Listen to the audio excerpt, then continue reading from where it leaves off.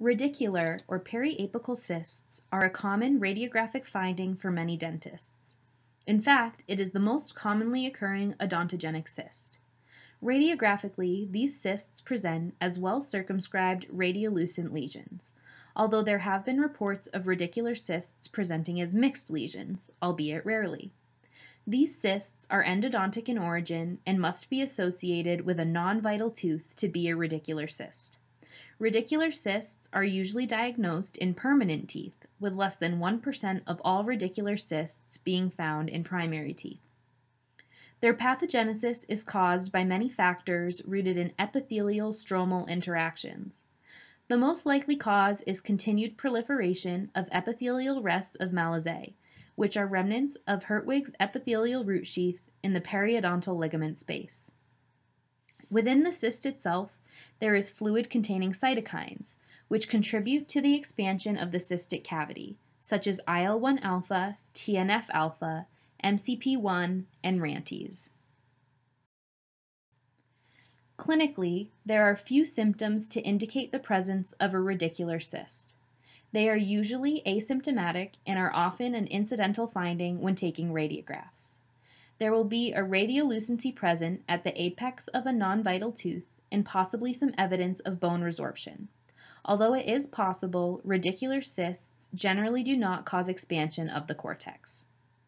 Radicular cysts are extremely common, especially in the jaw. Approximately 1/2 to 3/4 of all cysts in the jaw are radicular cysts. Being so common, these cysts can happen at any age.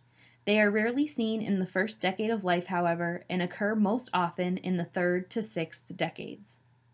Radicular cysts can most frequently be observed in the maxillary anterior, followed by the maxillary posterior. In the mandible, they are more common in the posterior than the anterior. The defining radiographic characteristic of radicular cysts is their definition and location. Usually, these well-defined radiolucencies are found at the very apex of a non-vital tooth, but occasionally they can also be located on the mesial or distal radicular surface, originating from accessory canals. They are infrequently found in deep periodontal pockets. 60% of radicular cysts are seen in the maxilla, predominantly in the incisor and canine regions. Radicular cysts of the lateral incisors have been shown to expand into the nearby maxillary antrum. Although much more common on permanent teeth, radicular cysts can be associated with non-vital primary molars and subsequently develop on the buccal surface of the succedaneous premolars.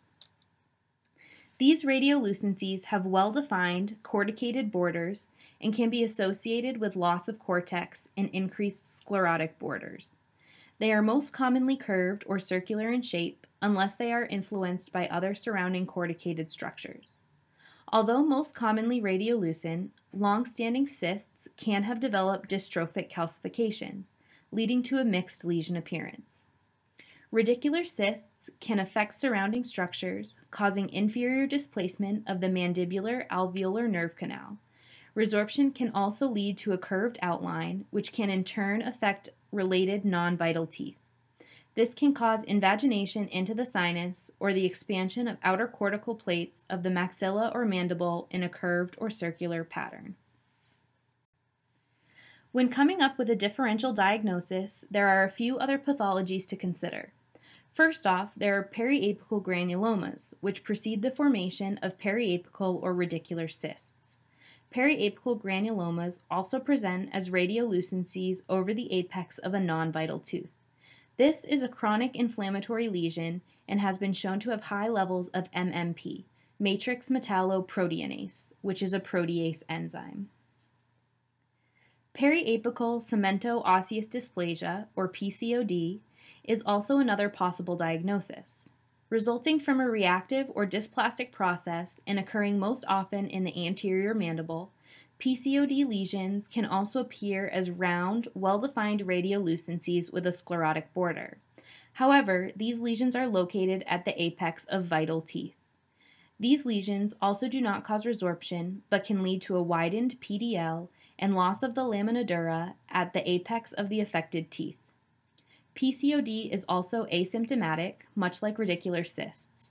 The demographics for PCOD are different than that of a radicular cyst, usually occurring in middle-aged females, especially those of East Asian or African origin.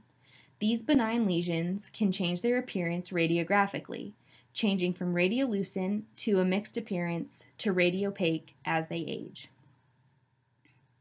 Traumatic bone cysts, also known as simple bone cysts, usually occur in the posterior mandible. This is technically a pseudocyst rather than a true cyst due to the fact that it lacks an epithelial lining. It is also an empty cavity versus a fluid-filled cyst. Although these pseudocysts can also be asymptomatic, they are usually associated with trauma and occur most often in teenagers, either male or female. Radiographically, they appear as well-defined radiolucencies that can exhibit scalloping at the borders. These benign lesions can also cause bone resorption, which can be seen on the radiograph. Surgical defects or periapical scars should also be considered, but only if there is a history of previously treated apical pathology. Other possible pathologies to consider include developmental odontogenic cysts, odontogenic tumors, giant cell lesions, metastatic disease, and primary osseous tumors. Treating radicular cysts centers on the removal of the infection, and there are a few different treatment options. The non-vital tooth can be extracted, and the socket can be curettaged. Root canal treatment can also be performed with an apicoectomy, also requiring curettage of the lesion. Resolution of the cyst can often occur after endodontic treatment, possibly due to the decreased inflammatory exudate present. Incision and drainage can also be performed to eliminate the source of infection. Persistent inflammation that remains after treatment can be due to 6 potential causes: intraradicular infection due to a complex root system, extraradicular infection, extruded root canal filling leading to a foreign body reaction, an accumulation of endogenous cholesterol crystals that irritate periapical tissues, true cystic lesions, or scar tissue healing of the lesion.